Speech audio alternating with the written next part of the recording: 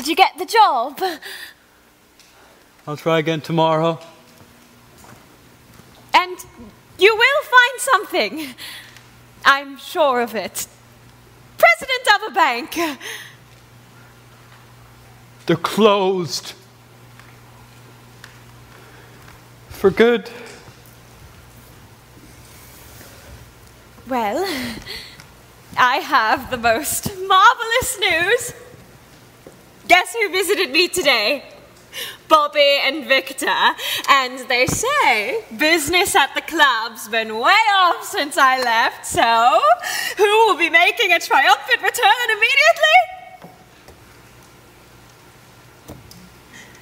Isn't that heaven? Heaven.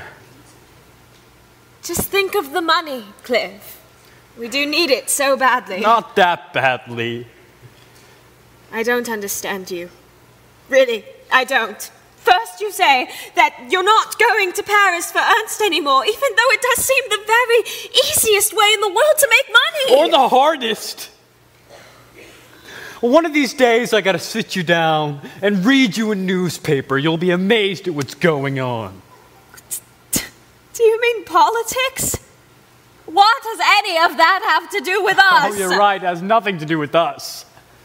Sally, can't you see? If you're not against all of this, then you're for it. Or you might as well be.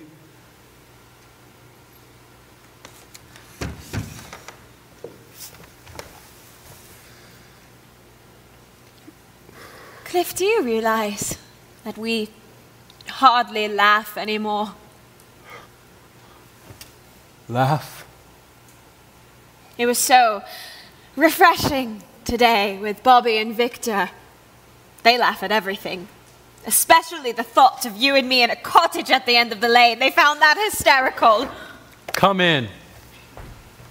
I intrude? No, no. Come in, Fraulein Schneider. Is that the fruit bowl? Is there something wrong with it? No, I cannot keep it. But, well, why? An engagement present. But there is no engagement. Oh, what are you talking about? We have reconsidered, Schultz and I. Fraulein, you can't give up that way. Oh, yes, I can. That is easy to say, easy for you. Fight. And if you fail, what? You pack your belongings, you move to Paris. And if not Paris, where? It is easy for you. But if you were me,